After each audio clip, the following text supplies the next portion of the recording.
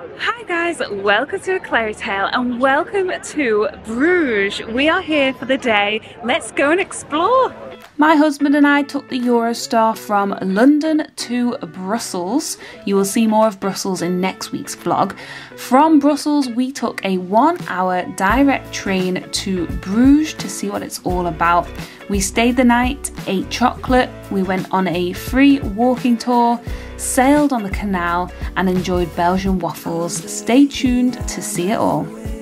Wow, so our hotel was a literal 1-minute walk down there and here we are right in the middle of Bruges. This place is amazing. What a great first impression. The bells are ringing. The atmosphere is so cool.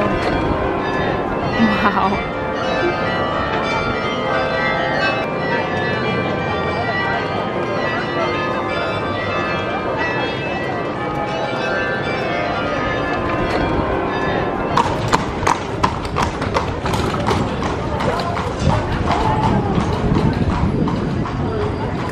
Here for a spot of lunch. We've seen that they do frites, so we thought let's give this a go. Look at these look amazing.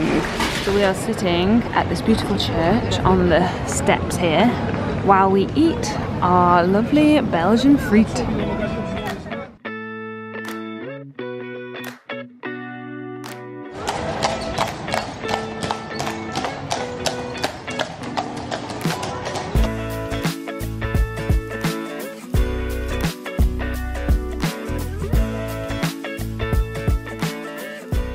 We are staying at the Hotel Acacia and it is right in the centre of Bruges. It's so well situated, you literally go down there and you are in the main square. Hotel Acacia. It's really nice in here. I'll put below how much we paid. Chandelier, and then this is the reception. Here we go, this is our room. Ooh, this is good. King size bed. Little desk area.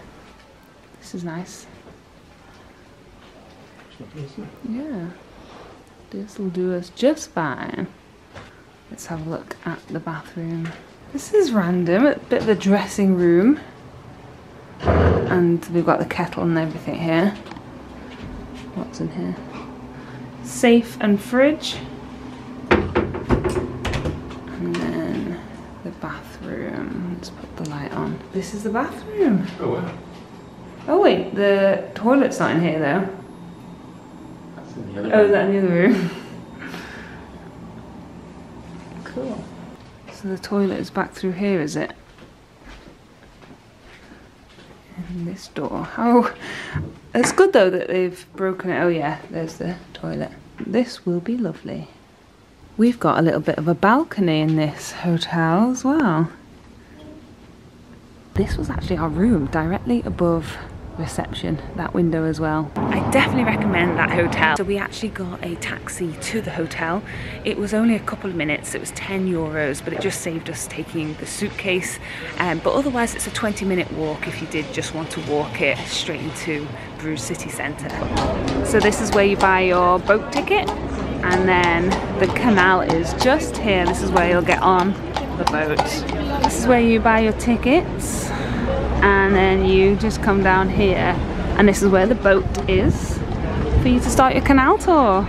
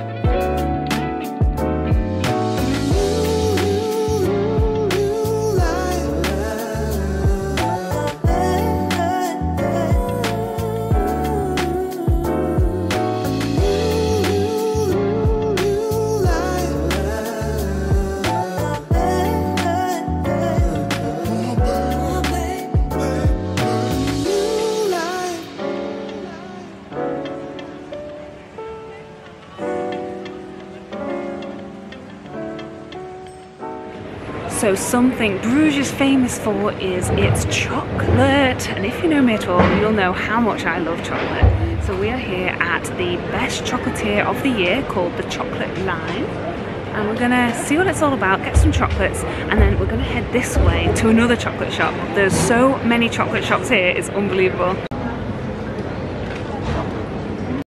Best chocolatier of the year 2023? Yeah. Oh, the smell of chocolate just hits you. It's such a great smell. So this is it. Look at all these little chocolates. Pina colada. Pina colada. Wow. So many chocolates to choose from. Wow, marshmallows. Oh, there's a white one. Chocolate slabs. I love that. Chocolate is God's apology for broccoli. Of course, size matters. No one wants a small piece of chocolate. How cool. So if your name starts with one of these letters, you can get a chocolate letter in your name. That's good, isn't it? Let's see what mine is. Oh wow, that's amazing. So they have someone working and you can watch them. They're making chocolate lollipops. Apparently this chocolatier has the best hot chocolate. We'll have to try it because I do like my hot chocolates. We're gonna go in here, check out some of the chocolates.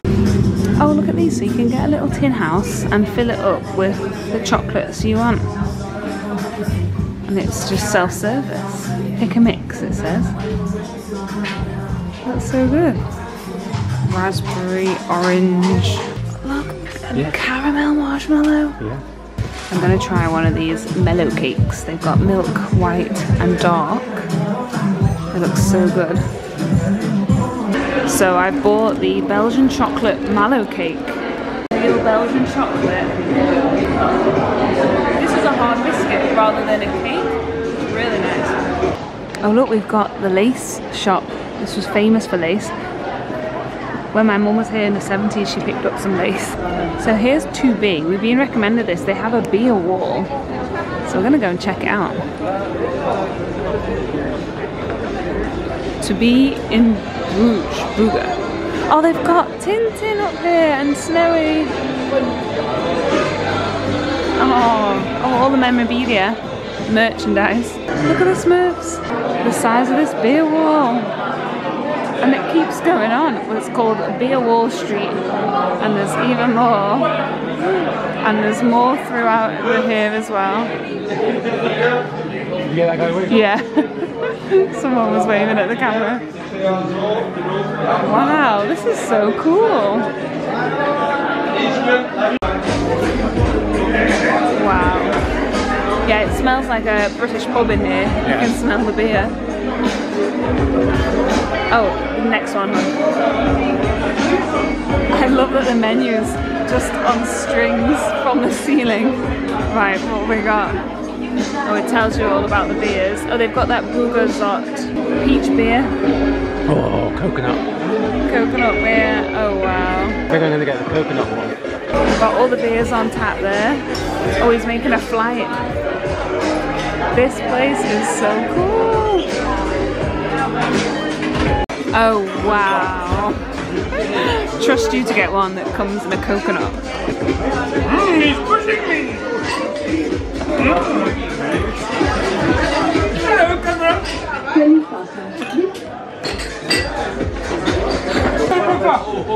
What are they? So Simon ordered a coconut beer and it came in a coconut. This looks amazing. And it's got a little coaster and everything. Should we see what it tastes like?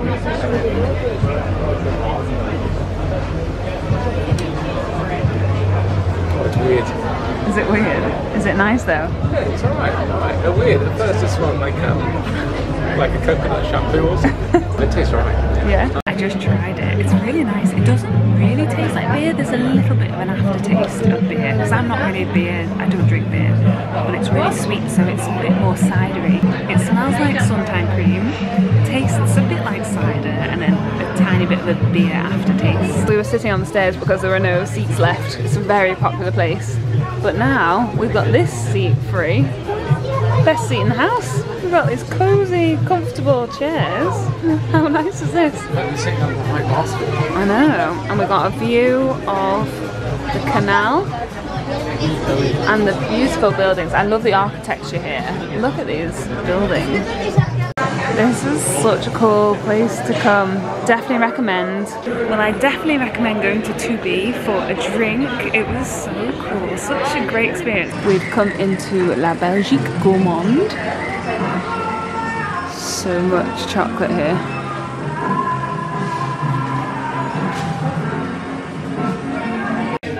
When I tell you this town is full of chocolate shops, honestly, every third shop is a chocolate shop. I'm thinking of getting one of these Belgian chocolate slabs. They're $3.50 and it's real Belgian chocolate.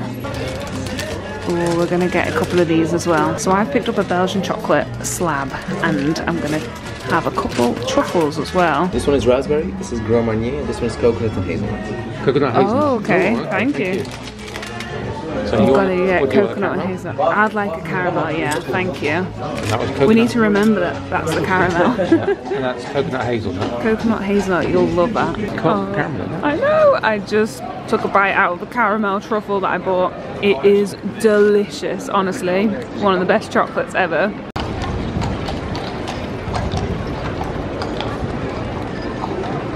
So I'm trying my other truffle that I got. I got chocolate truffle and it is delicious. The chocolate's amazing. Not that I never thought I wouldn't like a Belgian chocolate. I'm really enjoying this. It's not too bitter, it's not too sweet, it's perfect.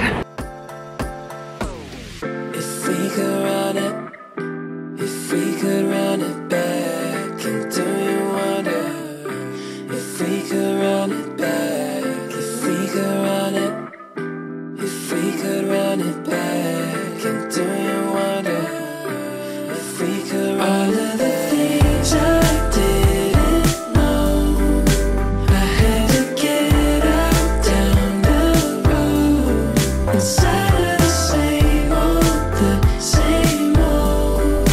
caught in the circles round they go.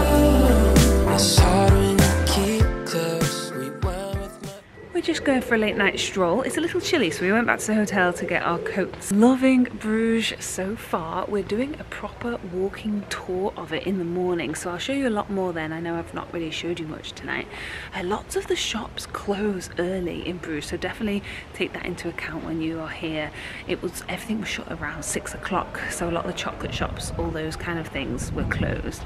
They had all the bars and everything open till late, but if you're wanting the shops, they close at 6 and they only open at 10 as well. So we were planning to go to a famous hot chocolate shop in the morning, but it is closed until 10, so we're going to do that after the walking tour. Ooh, the bells are going at the church. Good morning from Bruges. We are here in the main square in Bruges because this is the starting point for the free walking tour. We booked this with Legends Tour. I'll put the link below if you are interested. It is free, but it does say that on average people tip €10 per person. So it's going to be really good. We'll hopefully see a bit more of the city and tell us a bit about the history and culture. I'll fill you in on anything interesting that they say. It is a little bit windy today though, so I hope you can hear me okay. Here we go, so the Legends Tour umbrella has just gone up. That's that red umbrella, so we're going to go over. That's the meeting point.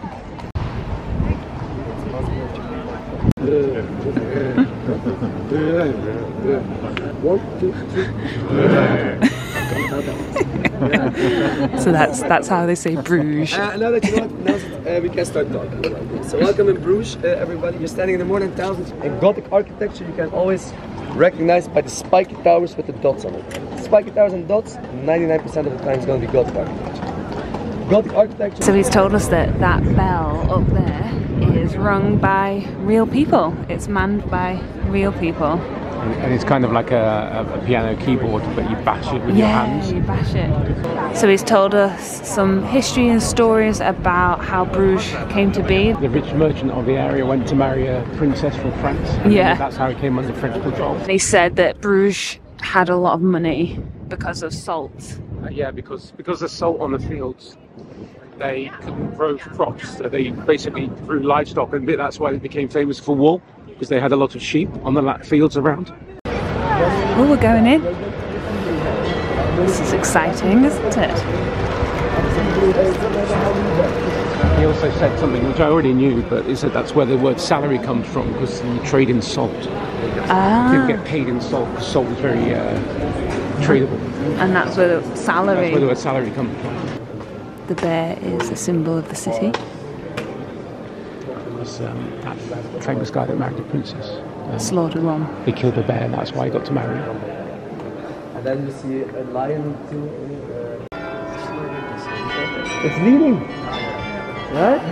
It's like you guys. It's down. It's leaning. They're currently playing La Vie en Rose. Second part, spike towers with dots, Gothic, right? And they're already crowded. The windows have been filled up to make it extra spread. And the highest part is what they do to They were playing La Vie en Rose, and he was telling us how it's leaning because...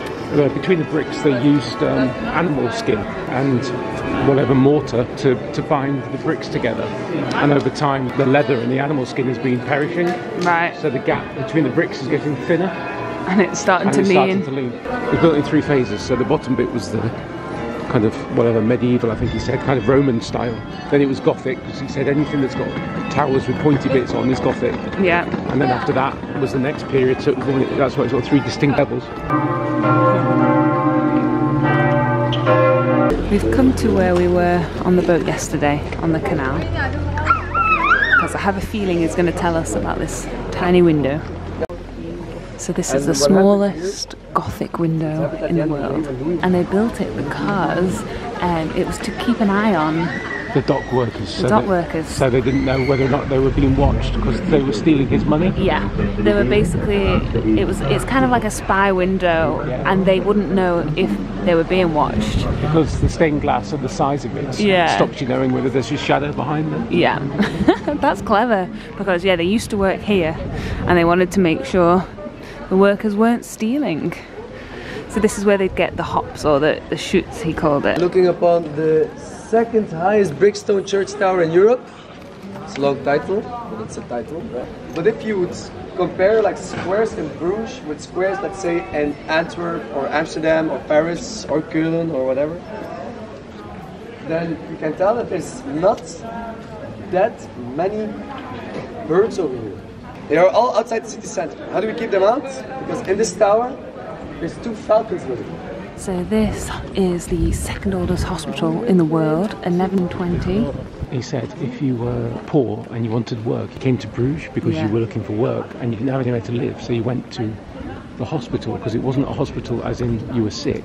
It was a place to get food and board, and that's where the word hospital and hospitality comes from. It wasn't actually because you were ill, you just came here to get a bed and food. This was the old hospital, and then this was the pharmacy. Yeah. And he said he'd have a symbol on you for what you would need from the hospital, and they'll give it to you, because a lot of them were illiterate. Yeah, so that's what the symbols on the side of the wall mean. Yeah, so there's X here. Yeah, they would just mark you with what you had wrong with you so that they knew what to dispense. And this is the only place in the world outside the Vatican that has a Michelangelo statue of mother and child. He said the other place was the Louvre, but it's the Vatican giving it to the Louvre on loan to show how rich the Vatican is. But here's the only place outside the Vatican that they have a Michelangelo. And it was because at the time the Pope didn't like the statue that he made, so sent him away. And then as he was leaving, he bumped into some merchants from Bruges who bought it off him, and that's why it's here.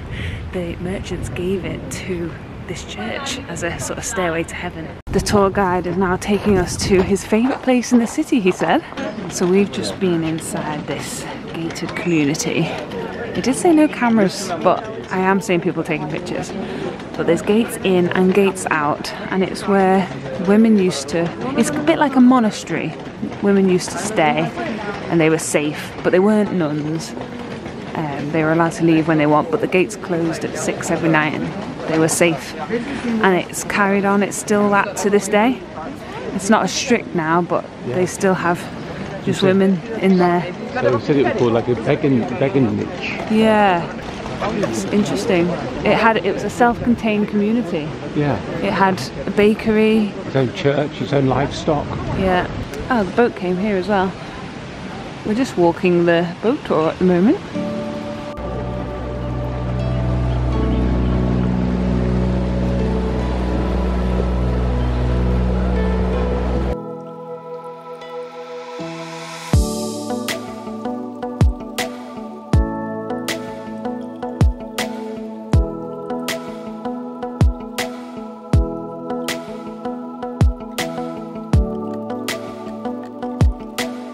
He said if you are in Bruges, you have to go to this chapel. He said it's the most beautiful chapel in the world, he said. Might be slightly biased, but this is also where there's a cloth with Jesus' blood on it. This is the town hall. So he told us about the chocolate shops, not this particular one, but he said to look out for the best and most authentic chocolates here is to look for this sign. This is the proof that it's in the Guild of Bruges Chocolatiers. So this sign means that it uses traditional recipes and it is made on site. So that is what to look out for authentic Belgian chocolate. Oh, they look good. Oh, they do look good. Maybe we come back here and get some chocolate. Yeah, for souvenirs. Yeah. So he said the only chocolate shop, with the exception of not having that guild sign, is the chocolate shop called the Chocolate Line. We went in the other day. It doesn't have the sign outside, it's not in the guild, and that is because this creator doesn't have traditional chocolate recipes. It's more artisan, it's a bit more experimental, but he still said you've got to try the chocolate here at the Chocolate Line. So that one, the Chocolate Line, was voted the best chocolatier of the year 2023. So we are on our way to try the best hot chocolate ever, apparently. And oh, it has the guild, let me show you. So this is it, place to be to drink hot chocolate. And it actually does have a guild sign, which is amazing. We know that it's going to be all traditional. Let's try this amazing hot chocolate. Taste the best hot chocolate in town. Oh my god, I'm so excited. Oh, look at the chocolate.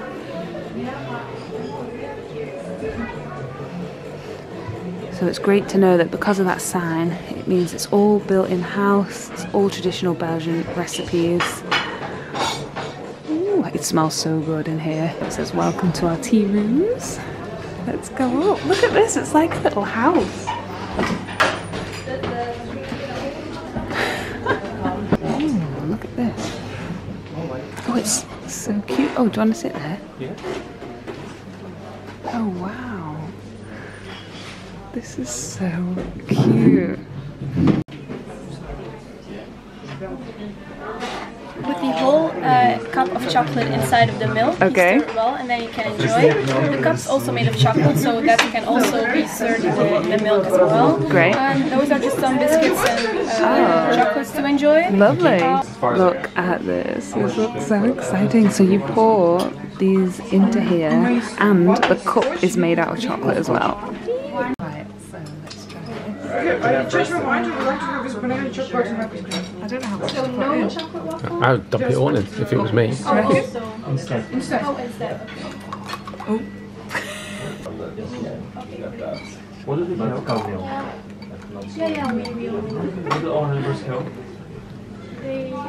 my gosh, Oh, wow. it's very chocolatey. Can you feel the chocolate, or is it breaking up? I can't even. Yeah, it's breaking up. It breaks yeah. up. That definitely needs more chocolate, doesn't it? Wow, our waffles have arrived. Simon's gone for hot cherry and whipped cream, and I went for just whipped cream. I went for plain because I wanted to really try what it tastes like. Oh my god. Here we go. Wow. Let's try it.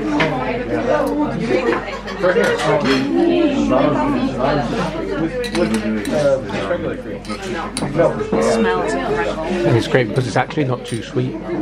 Neither the cream nor the waffles are too sweet. Look how much cream you get. The whole can. Oh my gosh, this waffle is so tasty, you're right. It's not super sweet, even though it looks it. Oh, I've got one left. Go on. You should try the cup. Eat the cup? Yeah, we should eat it. This waffle is going down so easily. It's so light and fluffy.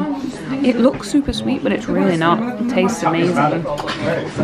And this hot chocolate is incredible. The only thing I was a little bit disappointed with was more milk. They should have given me more milk. It was only up to about there. But yeah, it's really good so far. How were your cherries? Really, really good. Really good? You've nearly finished? Sam got a coffee as well, is that okay? Iced coffee, yeah, it's very nice. Every single thing is just amazing, you have to come here. We are ordering some chocolates. We're ordering a couple of boxes of these for my family, and Sam is getting some as well for us. Thank you. What would you say your favourite is? My favorite lavender tea. Yeah, can I try creme brulee, please? And, oh, actually, passion fruit. Thank you. So we just bought some official Belgian chocolate, some to take home as well for family. So one of the stories I did want to let you know about that was on the walking tour, he told so many stories I couldn't possibly tell you them all, but there was one that I just found fascinating that I thought I'd try and retell, probably definitely not as well as him. So basically in the story, I can't remember the names and where they were from, but there was a princess who married somebody royal in Austria, and they lived apart, had Maximilian, kids. He was called Maximilian, yeah, and basically she unfortunately died, so he came to Bruges and then ended up raising taxes, which obviously nobody liked, and then to pay for a war against the Ottoman Empire. Yeah, he wanted to fight the Ottoman Empire. So people were paying more taxes, weren't happy about it, revolted, and his friend the mayor was in charge, and he was captured and tortured, and they agreed that there wouldn't be any more taxes. But then Maximilian came back with an army and pretty much did a siege around the whole city and just really crippled the town. It went from being rich one day to poor the next because they got rid of the city walls, so that's why it's not a walled city anymore. They got rid of all the famous industries. They moved them out of Bruges into other cities in Belgium, so they moved them to Ghent, Antwerp, all those kind of places. So Bruges weren't making anything, weren't creating any money for themselves. So it just meant that Bruges was frozen in time, and it does have this magical feeling about it. It just feels old and preserved and authentic. It's so different to anywhere I've been before. So yeah, I just loved that story. It made me understand Bruges a lot more, and that's what's so good about those tours. So we are just waiting for a taxi to take us to the train station. We're going back to Brussels now. It's only an hour train journey, so if you are coming to Brussels, I highly recommend coming to Bruges either for the day, you can come overnight like we did, and just get to explore a different city. It's only an hour by train, it was direct, all really easy. I'm so sad to be leaving Bruges. We've had such a good time. We have to come back. We've got our train tickets from Bruges to Brussels. It was €8 each. Back to Brussels we go. I'm gonna finish this video here in the main square of Bruges. Thank you so much for watching this video. We've had such a wonderful time here. I really hope you enjoyed the vlog. Please like it if you did. It helps my channel so much. Subscribe if you haven't already, and we'll see you next time. Bye.